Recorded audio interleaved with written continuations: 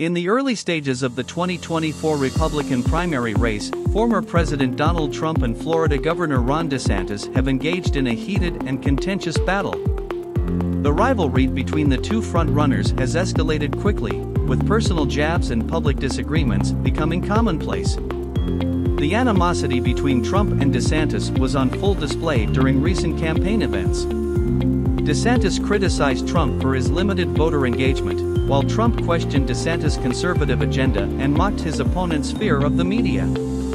A super PAC supporting DeSantis even drove a bus that mockingly followed Trump on his campaign trail. This bitter competition, which usually intensifies closer to the first nominating contests, has already raised concerns among top Republicans. The prolonged infighting could potentially harm the eventual nominee's chances in the general election against President Joe Biden. Some Republicans worry that the intense battle between Trump and DeSantis may hinder party unity. The need for a cohesive front ahead of a challenging general election has been emphasized by RNC Chair Ronna McDaniel.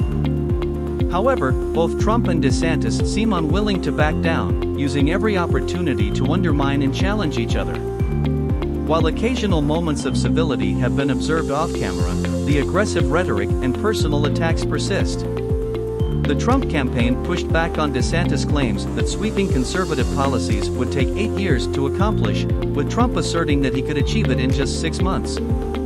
DeSantis, on the other hand, questioned why Trump had not done more during his 4 years in office.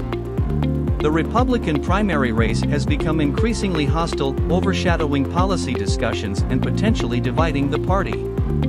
Despite occasional displays of restraint, the ongoing clash between Trump and DeSantis has the potential to escalate further, causing lasting damage to the GOP's unity and prospects in the 2024 election.